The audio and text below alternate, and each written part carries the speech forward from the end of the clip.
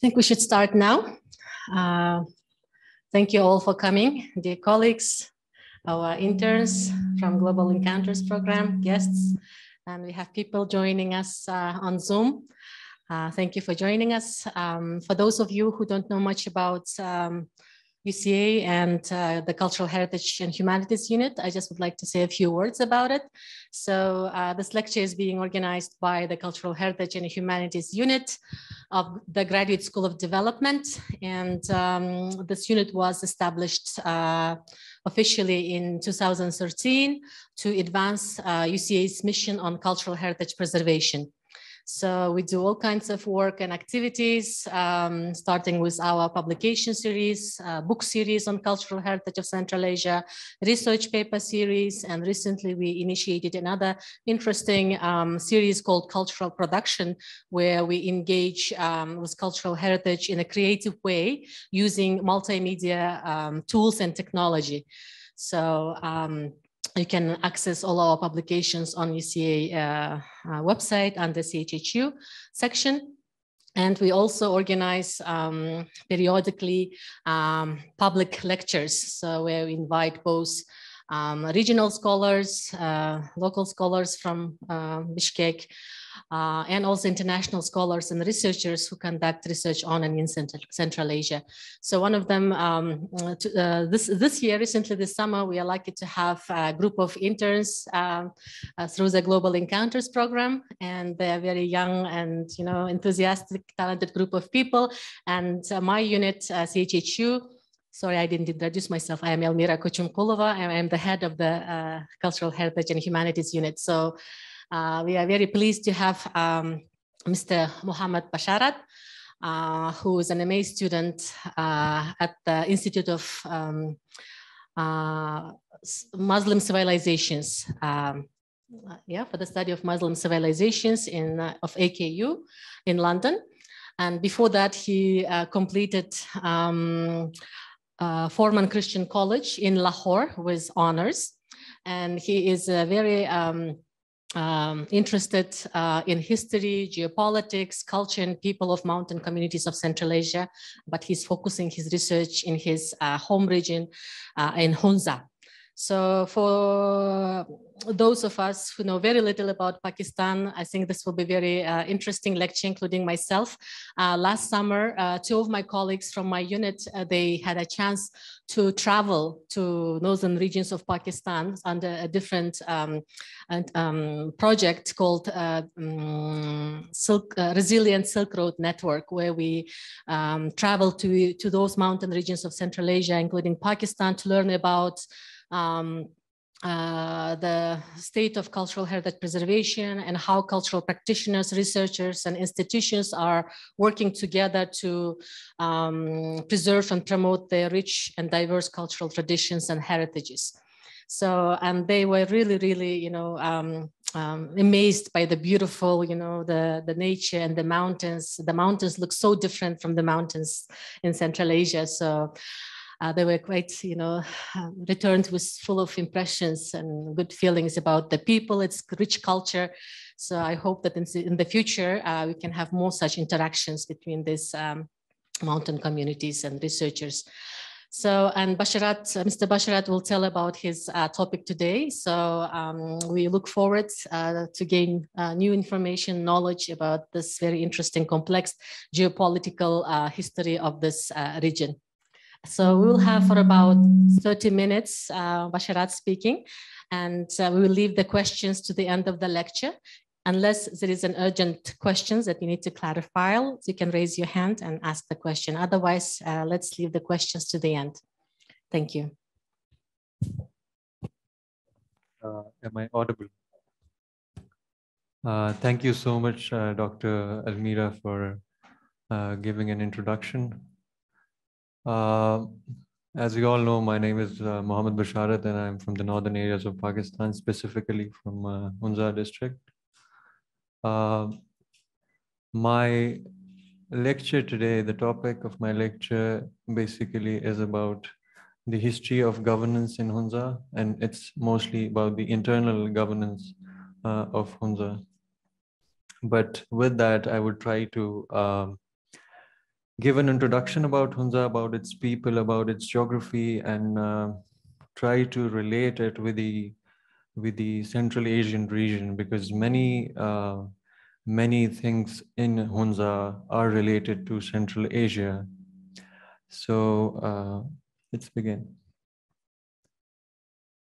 So basically, this is an overview. I'll be discussing a background, then we'll move on to the main question.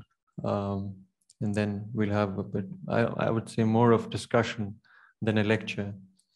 And then we can conclude. So this is the Central Asian region. And we can see that this is Pakistan, Afghanistan, Tajikistan, the Central Asia, and then you can see China here, and Iran. So Hunza lies somewhere here. It lies in the Gilgit-Baltistan region of Pakistan, which is the northern areas, previously called northern areas, and it shares border with Afghanistan, and then through the Wakhan corridor, you can enter Tajikistan, and then you see the Kyrgyzstan lying here. So it's not a lot of distance, I would say, because all of these areas, they were part of the ancient Silk Roads. I would not say Silk Road, the roads. So, but if you fly from Islamabad, so first you go down to Karachi and then move on to somewhere in the Gulf, and then you come to Kyrgyzstan, which makes it, look as if it's on Mars, but it's not. So this is a very, I would say, connected area, and you can see all these centers. So this shows the connection. And where do we see Hunza today?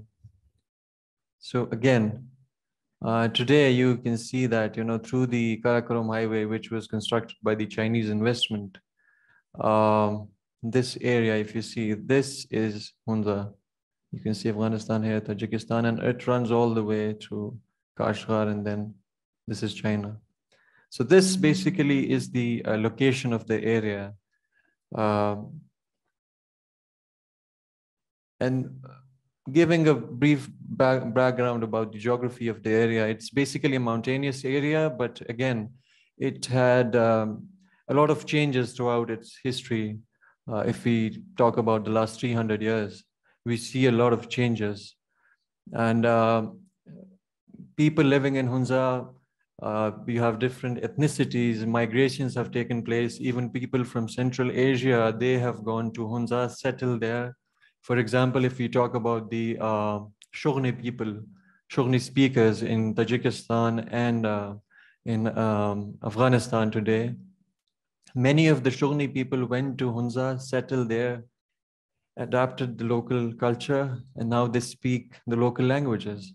And we also see that, Kyrgyz population living in China, they went to Hunza, they lived there, and now they have forgotten the language. So they have kind of adopted to the local culture. And still, there are in pockets some Kyrgyz families living not in Hunza, but on the bordering districts of Hunza. So the other day I was talking to Dr. Almira, and I actually gave her a wrong number. It's 11 families living. It's not 3 families, it's 11 families, Kyrgyz people living there. But their way of life is also changing. They don't live in yurts anymore there. They've settled there, they've constructed its own houses. So this is about the diversity about Hunza makes it special. This is what I think. And then in the economy has faced it has also faced a lot of like a transition has taken place from agro-pastoral economy to agricultural economy, and now it is somewhere between an agricultural economy and small-scale farming, and then tourism related activities going on. So economy has also changed a lot in Hunza. And then why Hunza? Why has the importance changed so much? So we'll be also discussing that. But the main question of this lecture, I would say, is that we will be discussing the last 3 rulers of Hunza state, which was a tribal state, The last three rulers starting from 1892 till 1974. Now, 1974 is the date when Hunza, the state was abolished by a prime minister in Pakistan. In 1892 is the date when the British took over in 1891, and in 1892 a new ruler was instated. So the previous ruler flew away to China. So after the British invasion, a new ruler was instated, and we'll be discussing the chronology in this presentation.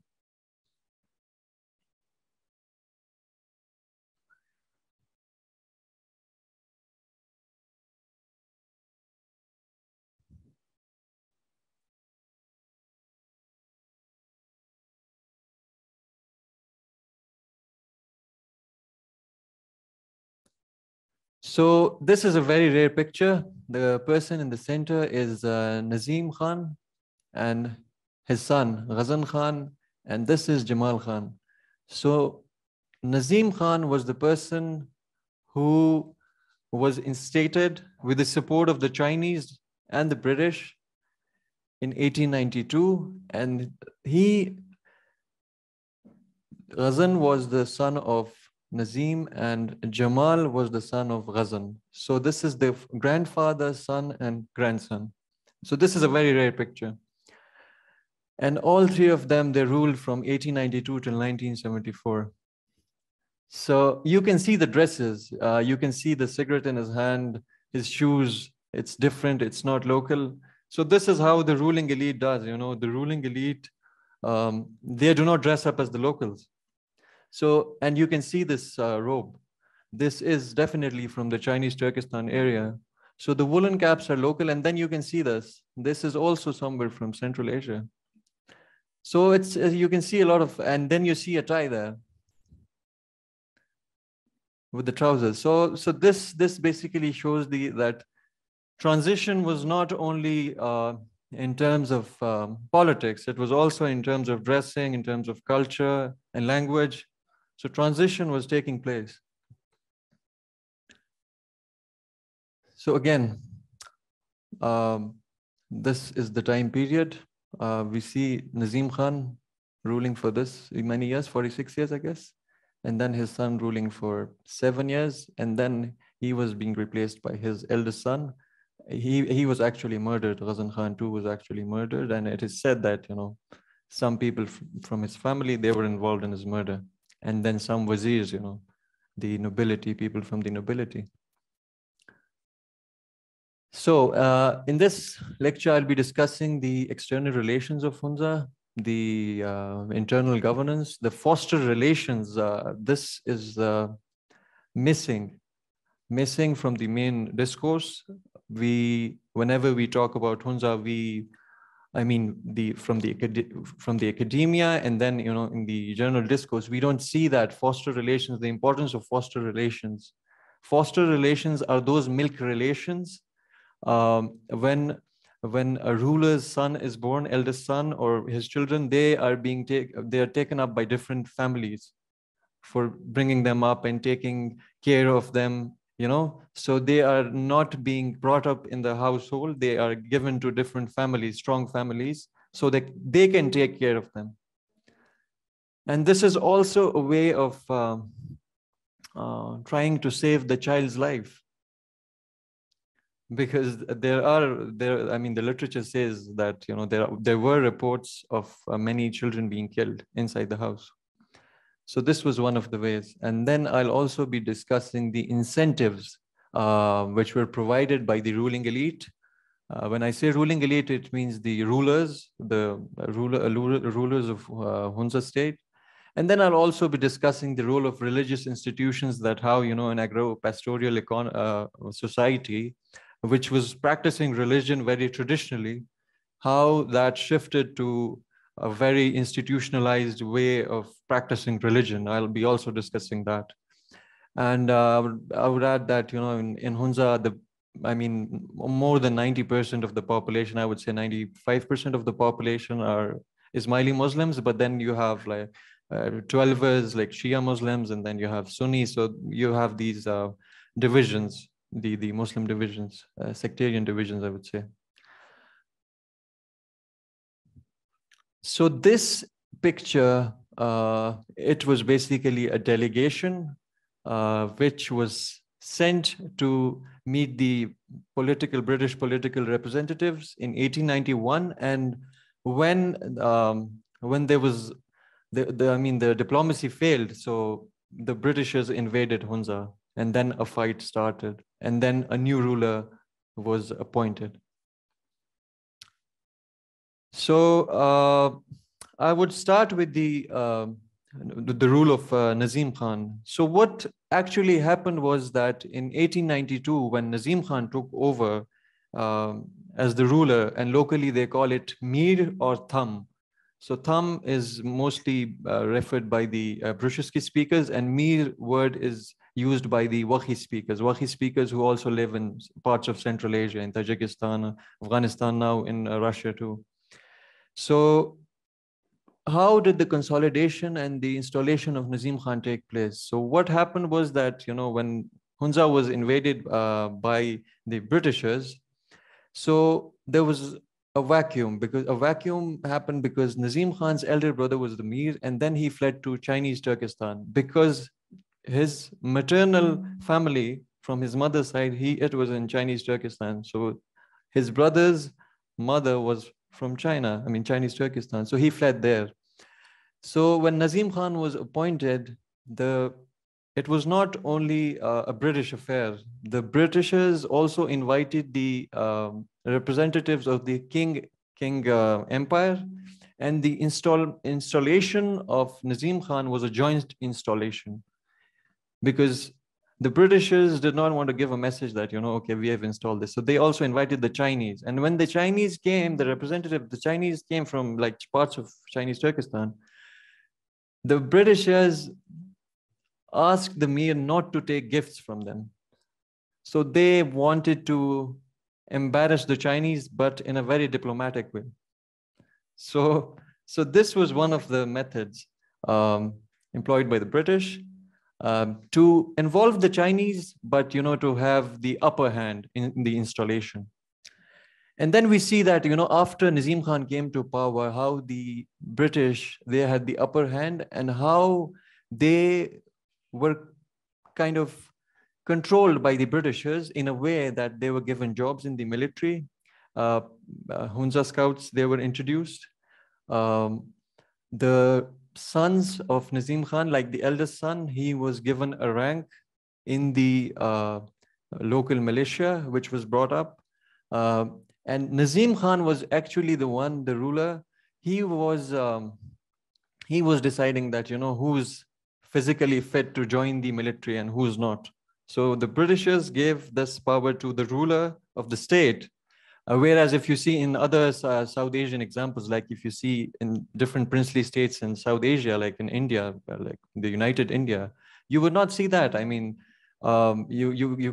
will see Britishers coming in, recruiting the local militia, and then, not giving a lot of power to the local ruler. And then this employment through the military, it continued, I would say, till 1974, even when the British left. So this continued. And this relation between the rulers of Hunza and the Britishers, it was a very complex relation. On the one hand, they were spreading out a network of communication in terms of telephone lines, and having telegraph lines, intelligence networks. Or then you had these post runners carrying mails on horsebacks to, I would say, Kashgar in Chinese Turkestan. So it was connected. There was a political office of the British Consul General in Kashgar, and then there was a political office, I would say political agency of the Britishers in Gilgit, which was called Gilgit Agency. So they were being connected by these networks of communication, as I call them. And these networks of communication were not only benefiting the British.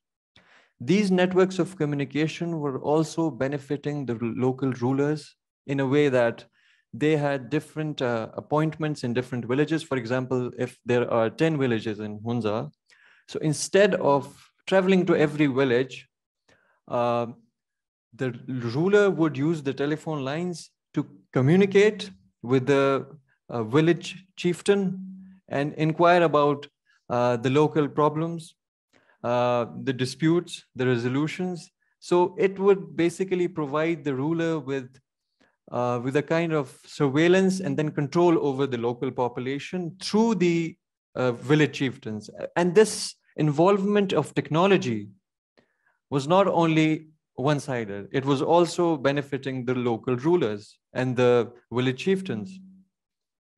And there's a very interesting thing, role of annual jalsas. Now, what were annual jalsas? So when the British came in 1891, they introduced this, jalsas. Now, jalsas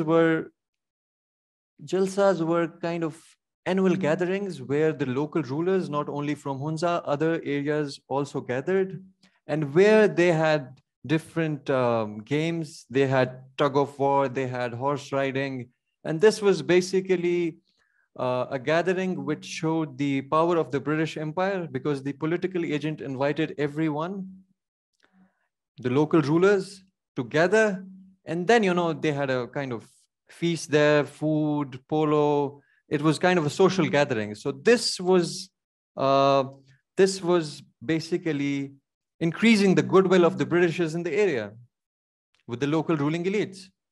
So this was a very important point.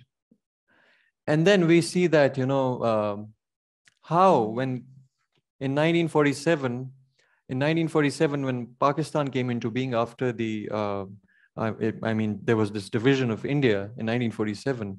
So how was the Pakistani state? How we can see very similar patterns between the Pakistani state and the British empires, that how, they benefited the local ruling elites. Because Hunza had already written to the founding father of Pakistan that, we accede to Pakistan, but still it was allowed to be a state till 1974, starting from 1947 till 74. So the local governance was still in the hands of the Mir. Only the foreign policy and the currency, that was in the hands of the state. So if you had some local dispute or some maybe crime happening, so it was the local council of elders which was deciding. It was not the government which was deciding the, not the government, the judicial system was very local at that time. And then we see that, different marriages were taking place. The ruling elites, they had different connections with different families. For example, one of the rulers of Hunza, the tallest one, Nazim, his aunt was married in Badakhshan. And then they had another relation in Chinese Turkestan.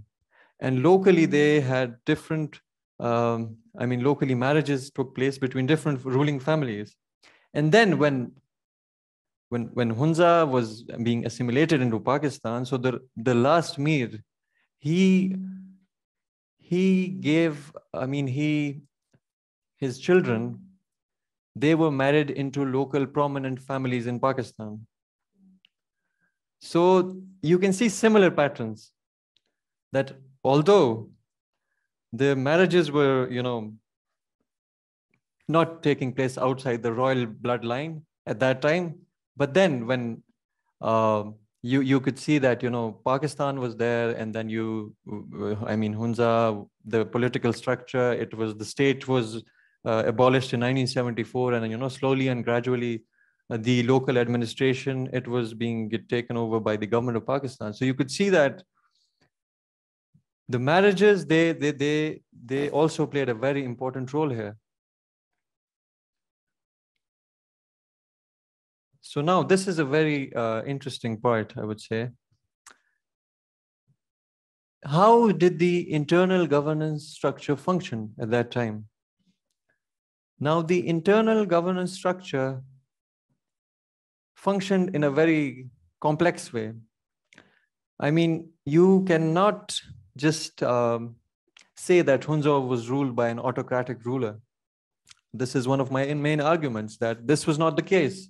It was very complex because back then you had the system or hierarchies operating at different levels.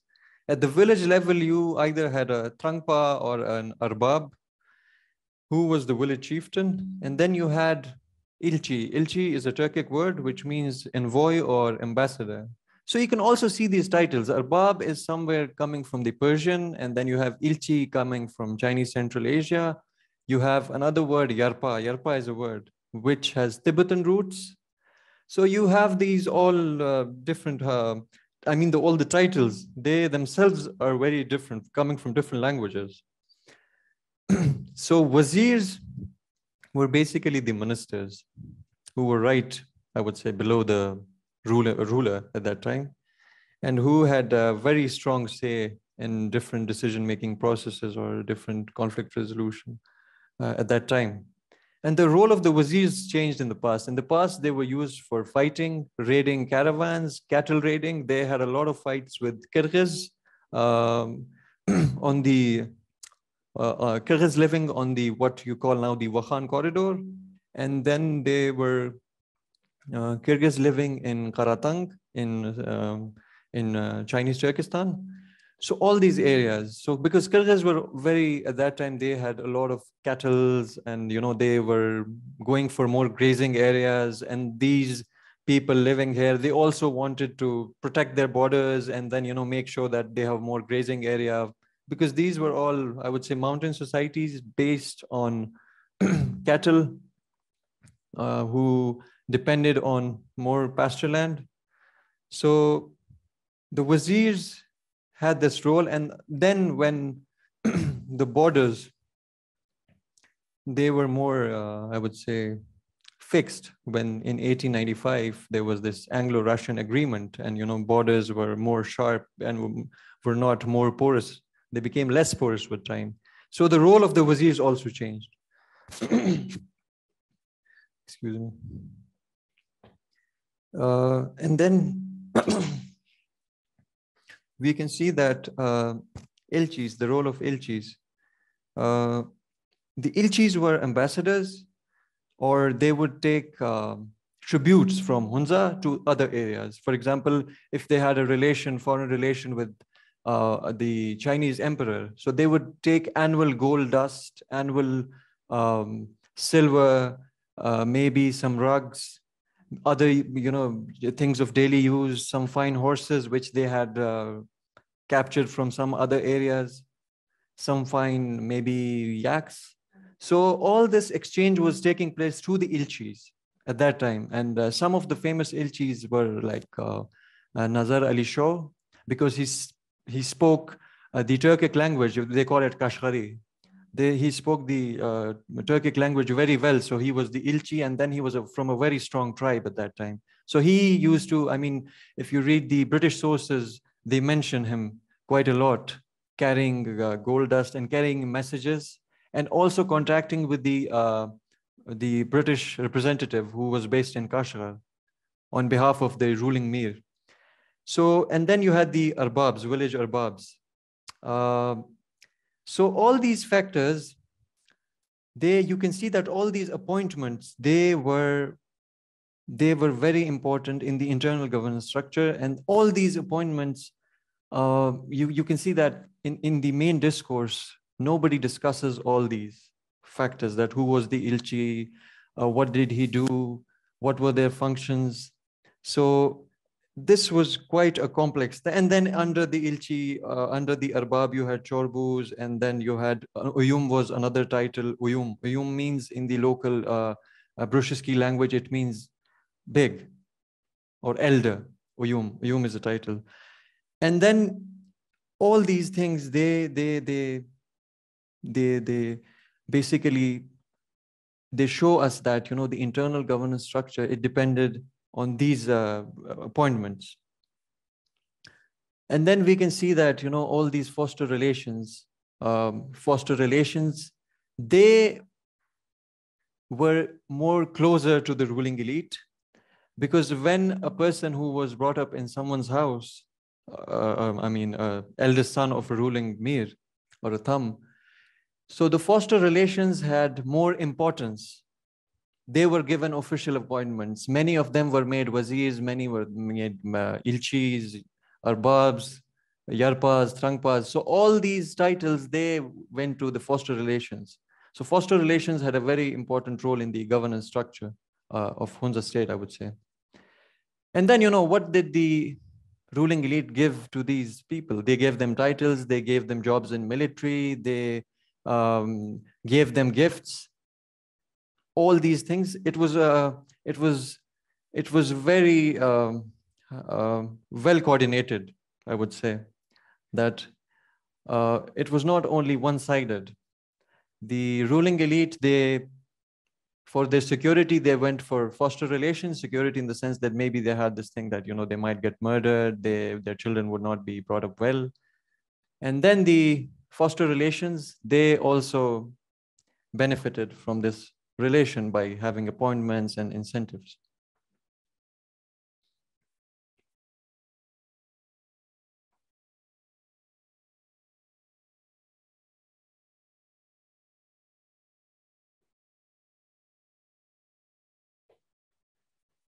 So now I would come to the part where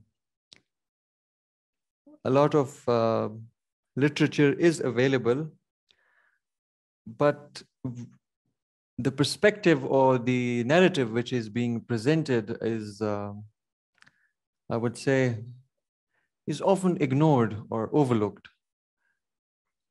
Now, Ismailism in Hunza, it came there in 17th century, and it was not through like military generals, or it was basically through different messengers. And they came to Hunza from Central Asia. They talked about the new faith, the new sect, and then they wanted people to convert. Some of the people did, some didn't. And then there are various stories that in 17th century this happened, they went back. Then in 18th century, some other messenger or dai, as you say, they came and they tried to convert people or tell them about the new faith. So, but the religious institutions, I would say, they took a more prominent role, or the area was more religiously institutionalized in 20th century, especially during the time of Aga Khan III, Sultan Muhammad Shah. Because when the British attacked Hunza, and when the new ruler was instated, even before the attack, he sent a letter to the ruler that you should not be fighting with the British. The archival, the books or the archives say this, that you should not be fighting with the British. But he did. And then he lost his throne. So after that, the new ruler, he coordinated, or he had a very good relation with the British, the new ruler, Nazim Khan.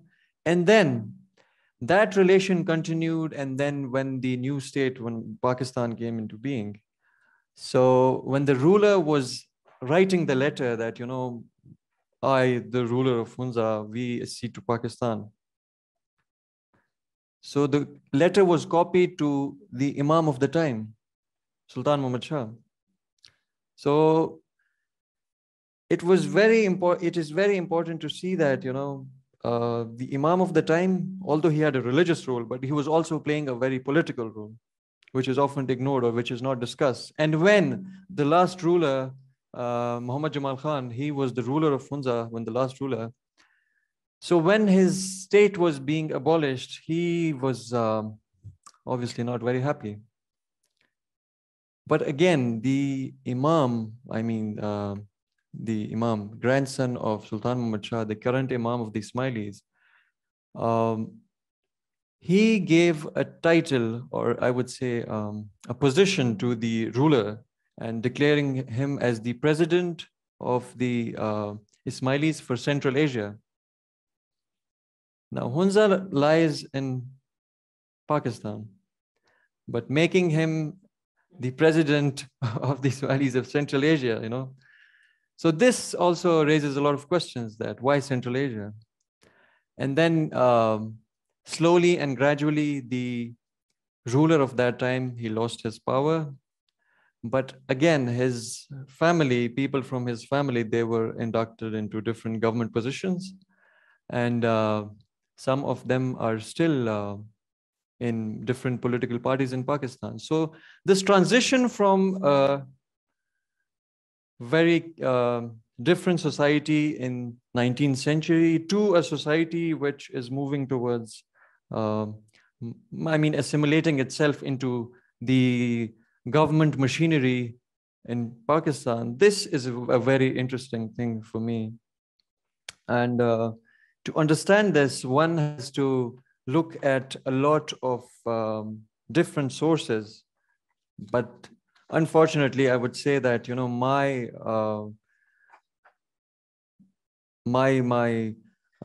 I would say it's not a very, I regretted that, many of the people who've passed away, their records just perished. They had so many stories to tell, and those stories were not recorded. So my case here, the case I make is that, oral history, there are still people in Hunza who still have a lot of stories to tell. So the three rulers whom I discussed, two of them, there are still people who remember the last two of them. So coming up with a project and covering all the oral stories or all the experiences which people went through, so that would be an amazing idea. And my reliance on documents, on the British documents, gazetteers, biographies, magazines, journal articles, newspapers, military documents, and travelogues, books. All these sources were mostly British sources. And I had some Russian sources, but then, with the Russian sources, you have another issue of translating them and then reading them. So it's a lot of effort, and having access to Russian sources is another problem. So the case I make in this paper is that oral history is very important, and writing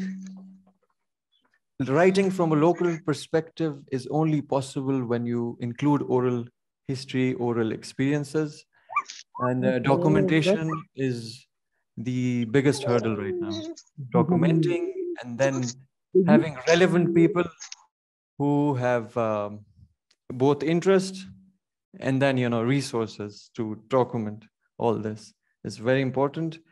And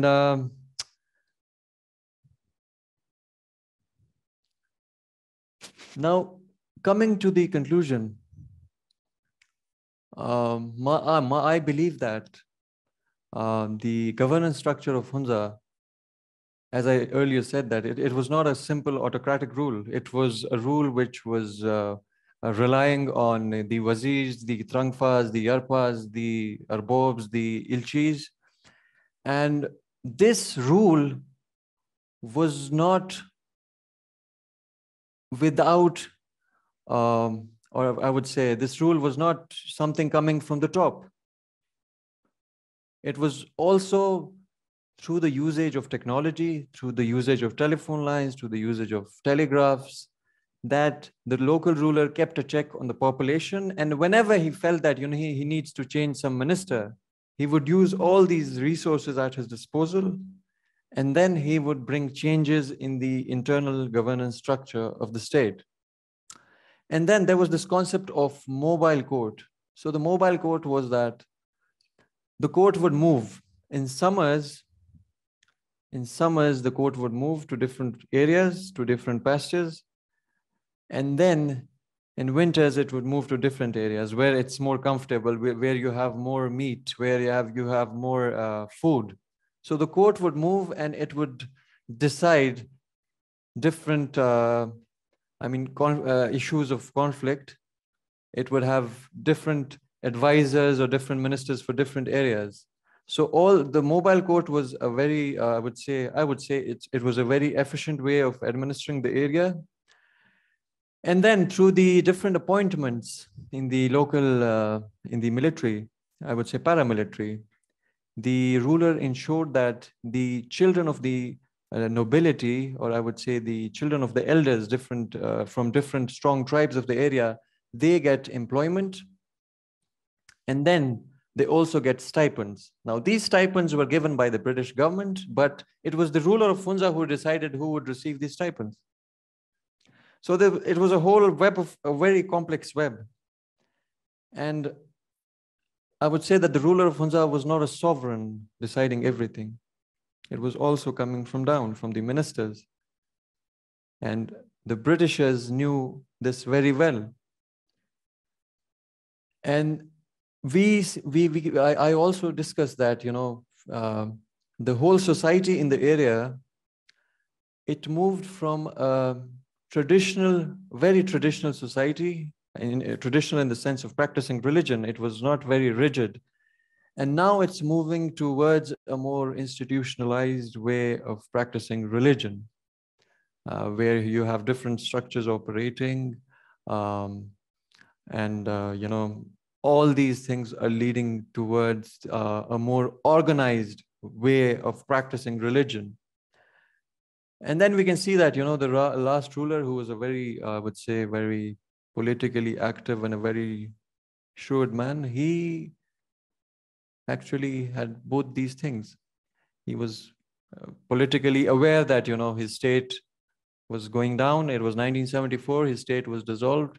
But then again, he asked for some benefits from the state of Pakistan. And because of that, his children, they had government appointments, they had different jobs.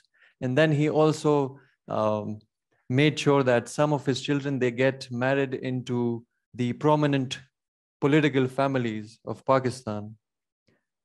So the internal governance structure changes from a very traditional setup to a setup where now Hunza is just a district. It's just a district where a local government official is in charge. So we need to analyze, and even from 1974, I mean, my time period is from 1892 to 1974. From 1974 up till now, there have been a lot of changes in the area. So one can also work on that. And then I make a case here for the oral story again, that, for the oral history, that the last two Mirs of Hunza, many people still remember them. And there are many stories which the locals share in the area. They share, and these need to be documented. So that's all from my side. Any questions? Would be happy to answer.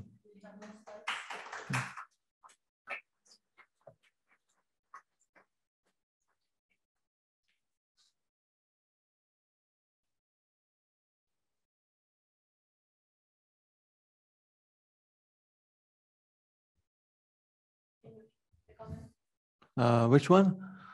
Should I read all of them? It's kind of...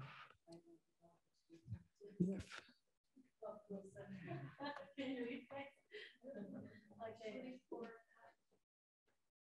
Okay, good effort by Basharat. Thanks for your insights on some key areas like fostering marriages and colonial past and their instruments. I wonder if you can also share, if you have not done primary research, and hope you have also reviewed.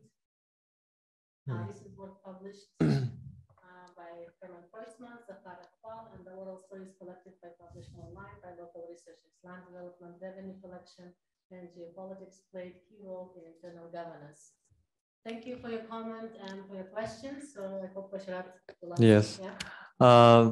Can I have that? Yes.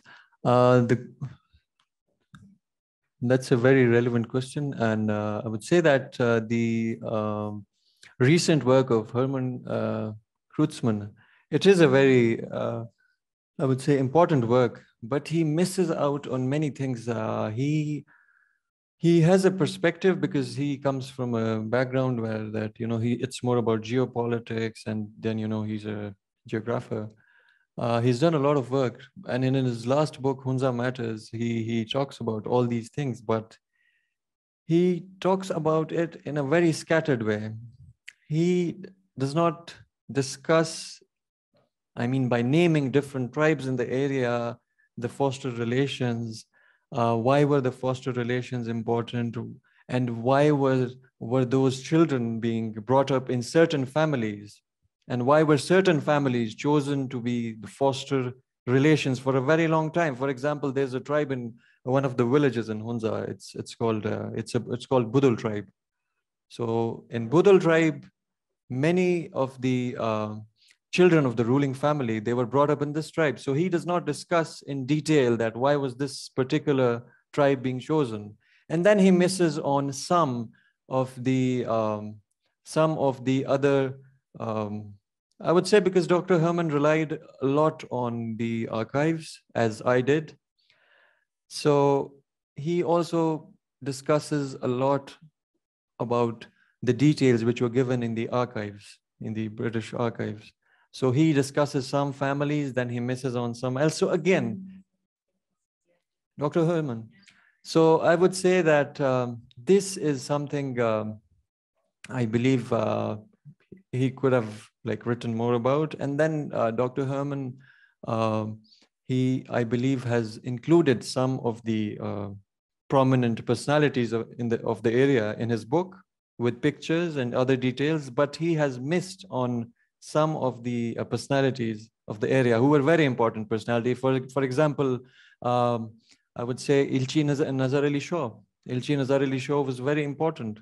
And then you have another example of Yarpa Himayat Shah. So he also missed on them. And then you have another example of Yarpa Muhammad Nida. He was also very important because he stayed an Arbab, Yarpa, for 19 years, and then he became an Arbab. And then he also missed on Mirza Sarang Muhammad, who was another very important, he was the Secretary of State of Hunza. So he does not discuss a lot about these personalities. So I would say that these are some. And Zafar Iqbal, the problem with Zafar Iqbal's work is that I believe that, reading something and then understanding it and then writing about it and then creating a perspective. So Zafar Iqbal's work misses on perspective.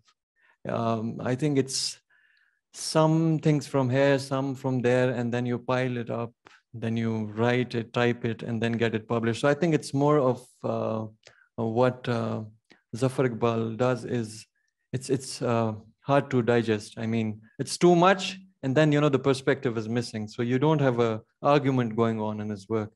This is the problem with Zafar Iqbal's work.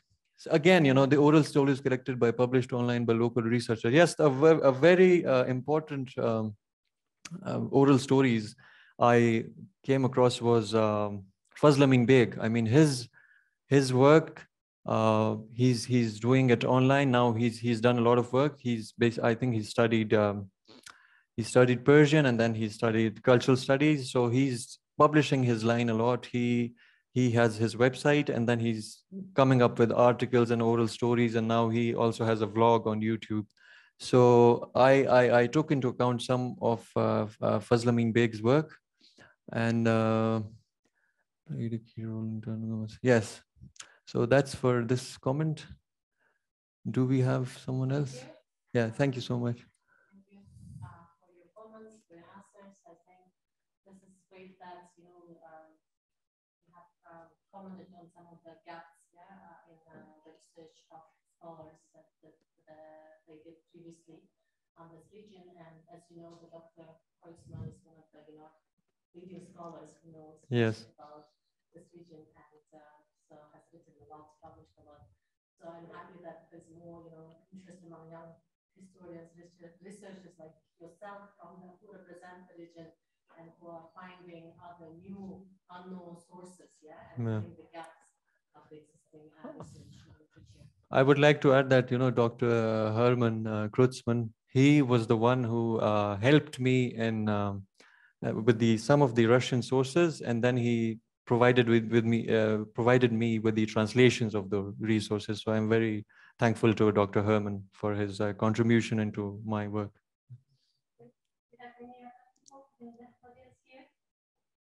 if not, there is another person raising a hand, Masoor Karim. Please turn on your microphone and ask your question.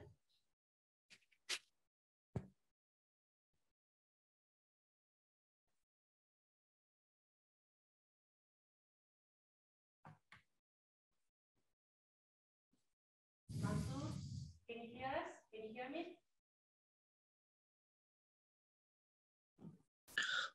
Hello. Yes, please. Am I audible? Yes, we can hear you. Yeah, this is Mansoor from Hunza. Mr. Basharat has mentioned that Mir Ghazan Khan was murdered, and he mentioned that some family members were involved, and some wazirs or family members of the wazirs were involved in the that murder. Can you please explain it more? Who was behind this murder? Thank you. All right. That's a very good question. I was actually talking about Jamal Khan's father, Ghazan Khan II, Muhammad Ghazan Khan II, who got murdered in 1945 when he was in the, Winter Palace in Gulmet. And one of the perspective is that, he was kicked. I mean, he was highly drunk and he was kicked from the rooftop. And then because of that, he had a head injury and he died 2 days later. This is one of the perspectives. Locals remember this, and there is another perspective which says that, which is from the archives, which is from the Indian archives. It says that the ruler was murdered because the ruler had murdered, in 1934, he had murdered the brother of the wazir, because the brother of the wazir had said something, I would say, immoral about his family, or accused his family of something. So the Indian archives say that, because of that, the ruler had him murdered in 1934, and then he himself was murdered in 1945. So 11 years. So these are the two perspectives. Yeah.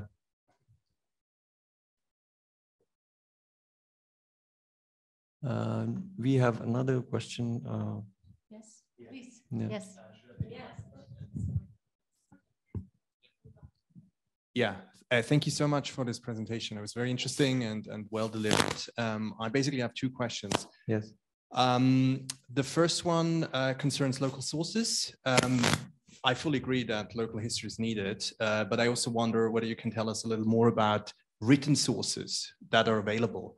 Like I think of the historical work of Kudrat Beg, for instance, that has not been really explored in depth in historical writing. The second, Qudratullah Beg. yeah, okay. Yeah. The second question concerns the role of partition and the ensuing Kashmir conflict, because I think it's something you haven't really talked about, but for the consolidation of political power, it must have been tremendously important as well. So maybe you could talk a little bit about that as well. Thank you. All right. For the first part, you're talking about Qudratullah Beg. So many of the historians, they've relied a lot on Qudratullah Beg's sources, but the problem with Qudratullah Beg's sources is that he comes from a very prominent family of the area, and he tries to hide many things, like the murder of his relative. I mean, the person who I'm talking about, Imam Yar Beg. So he's kind of related to Qudratullah Beg, and he basically does not talk about this murder. He does not talk about the murder. Why was the ruler murdered? Why was this person murdered? What were the reasons behind this? So he kind of picks and chooses. So that's the problem. And then Qudratullah Beg, another problem with him was that he just traveled because he traveled through Hunza, and then, he was collecting different articles or different old pieces of Persian, Arabic, and something. And then one day he comes up with a book. So he was not a historian, I would say. Not historian in the sense that he did not carry out a proper research. His work was published in maybe 60s, 70s, or 80s. I mean, there are different. 2006. I have the copy which I have. It's from 2006. So this is his problem. And then if you talk about the Kashmir issue, right? You're talking about the Kashmir issue. The Kashmir issue. I mean, Hunza was one of the states which was ruled by through Kashmir, but the political agent was based in Gilgit. So it was a very complex relation. And then I would say that I've focused more on the internal governance. And then I've intentionally not touched upon the Kashmir issue, because Kashmir issue has a lot of legal points to it, like constitutional things. And then when you talk about the accession of Hunza state to Pakistan, the accession did not take place actually. It's missing. The accession isn't there because the ruler said that, we accede to Pakistan, so you accept us. But Hunza was not given a status of, the whole area was not given a status of a province, and it was attached to the Kashmir issue so that in case if you have a plebiscite in the future, so you have more votes for the plebiscite. So it was kind of sacrificing Hunza or the whole Gilgit-Baltistan region just for the case of Kashmir. This is an issue. Thank you for pointing that out. Yeah, thank you again for these really insightful views.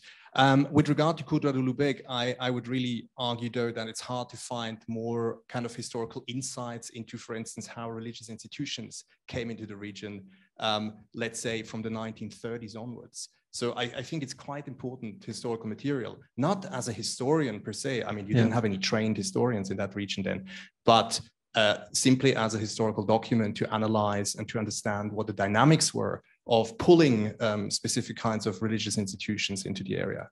And with regard to the Kashmir conflict, I completely agree. That's exactly the kind of answer I was kind of hoping for.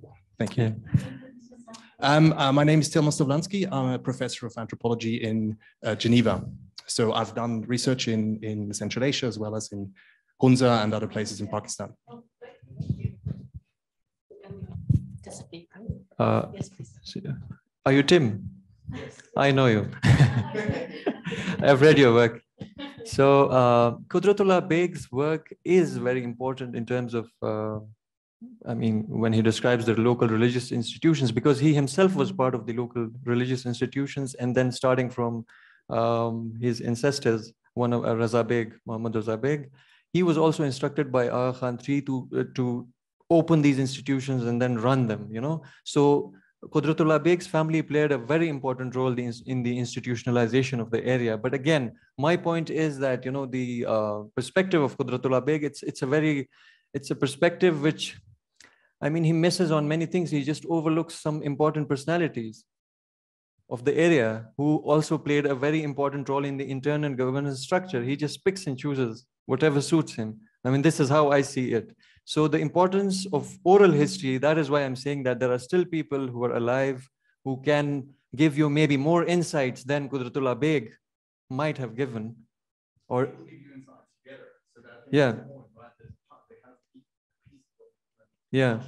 much larger part. So maybe going for a project which has more detail, and then, it might be a completely different perspective than Qudratullah Beg's work. So, that is why I'm focusing a lot on oral history. Documenting oral history. Thank you. Any other questions? If not, may I ask, you talked about different tribal groups, how the society was organized. So I see some similarities between Central Asian societies during the Tsarist empire, how they came and divided the territories of Central Asia into different administrative divisions like Oblast, Volost, Uyezd. So similar things I think took place in this region by the British Empire, right? So how was traditionally the society organized, and what kind of major tribal groups, do you have major, for example, among the Kyrgyz, we have 3 major tribal groups, and under those tribal groups, we have different clans, right? And during the Tsarist Empire also, they ruled the region through these traditional tribal leaders, elite. So Manabs, Bais, they played an important role. So I see some similarity here. So can you please tell more about the traditional tribal structure and who were the main tribal groups? And then you mentioned that foster families. So when they gave their children, the children of the elites, yeah, the ruling class, so they selected certain families. So were there like particular tribal groups that had more like power or respect in the society? And who were these tribal groups? Very interesting questions. You're right that, you know, you had these different titles like Beys, Ataliks. I think also you had these Ataliks. So there's a area in Pakistan, it's called Chatral. They still have these titles of Ataliks. I mean, they consider themselves, I mean, whenever they refer to their family, they said we come from the family of Ataliks. So they also have these. So basically, the area was linguistically, ethnically very diverse. And then, you know, you had tribes coming in from China, Badakhshan, some people coming from like mainland Pakistan, some Pashtuns coming in, not to Hunza, but to different areas in the whole region. In Hunza, you have different linguistic ethnic groups, but when they came here, they got assimilated into different tribes, I would say. And the concept of tribe also varies. I mean, there are some tribes who came later, they have a very strong concept of tribe. And then some of the tribes, they migrated to different areas, they lost contact with the language, they adopted new languages. So those on those lines, if you see, they lost this concept of, you know, the larger tribe. As you say that, you know, in Kyrgyz community, you have this three major tribes. So we don't have like three major because it's different people speaking different languages. So they have different concept of tribe.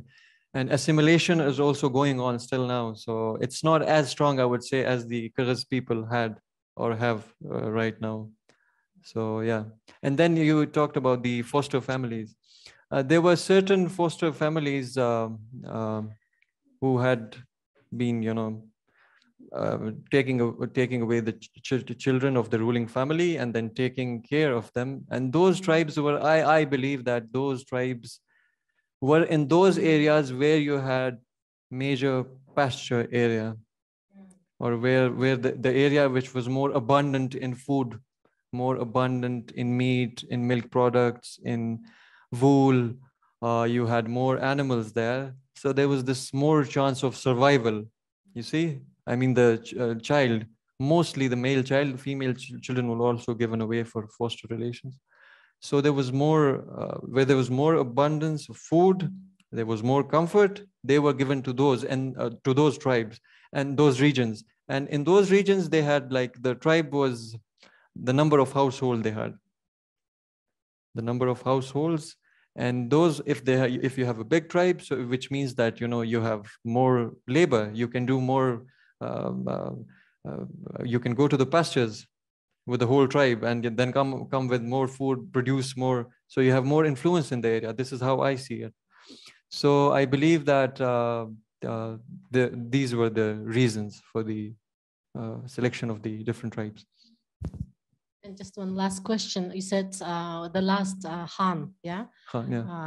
After 1974, yeah. His family got married into families, elite families in Pakistan, you said. Political So family. did religion play a role in here or not? Religion did not play a role in here. Yeah.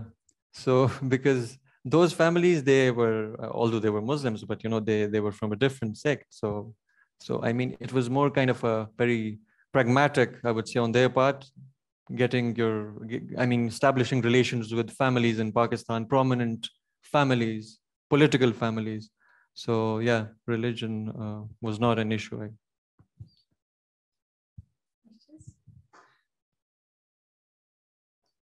Among our participants, do we have any questions? So if there are no questions, I think we need to conclude now. Well, thank you very much again, Mohammed, for this very thought-provoking presentation. I personally learned a lot.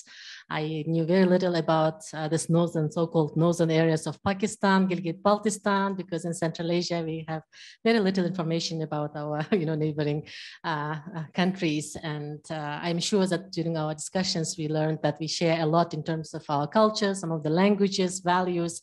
So I think this kind of sharing research findings, discussing some of the similarities between these mountain communities, regions is very important, I think, for the younger generation also. And we wish you best of luck in your future research. And I think your research findings will fill in some of the missing gaps in research and literature in the history of this region. Thank you very much again for sharing your research. Thank you so much. I would just like to say that thank you, Dr. Amira, and your whole unit for having me. And I'm just a student and a learner. So thank you for giving me this an opportunity. And it's an honor to be here at the University of Central Asia. Thank you so much.